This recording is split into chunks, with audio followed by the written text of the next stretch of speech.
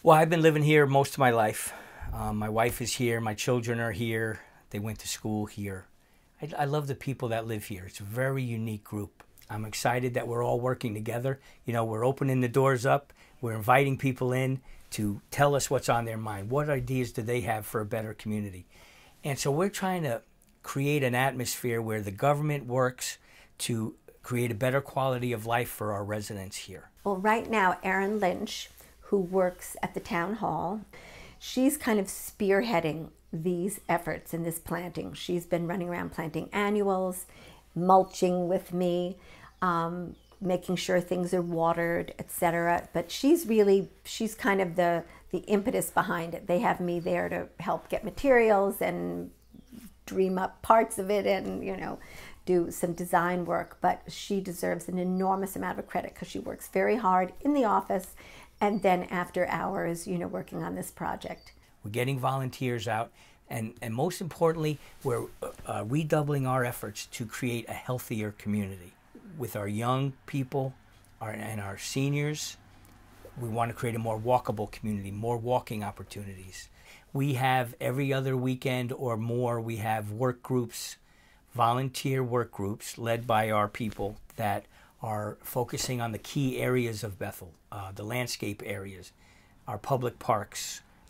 And across the street is a clock tower, a beautiful stone clock tower that was built by Steve Dabrowski. And now nothing has really gone on with it for quite a few years, and there's a tiny fence around it. So I went to the owner and I said, look, it's kind of the entrance, the gateway of Bethel. How about we get this fence down and Bethel First will come on board and spruce it all up and really embellish it. So making the turn into Kanianga Lake, we'll have the trees on one side, which it's had, but now there'll be new ones, big ones, and different plantings.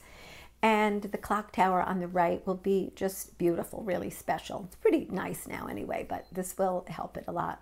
What's most important in a community is both government and people bonding together, because a community needs a sense of leadership, and under a good sense of leadership can bond together to make a community grow.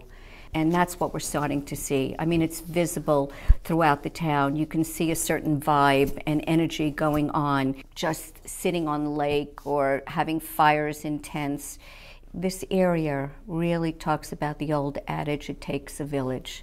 You know, when that first adage came out, it came out about helping with children. But I think it takes a village for many things. So it's more than just the trees and more than just the physical environment. It's the people that engage in many of these activities and really bring that sense of community home.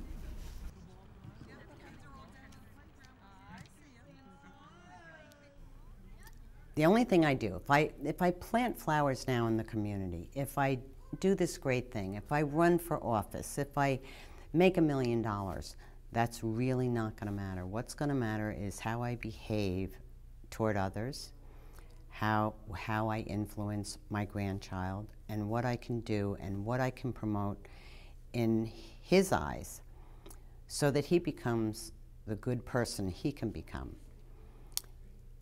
There's not much time to do that, to really influence people and make a difference. But if I make a difference in my grandchild's eyes, he's going to influence that many more people.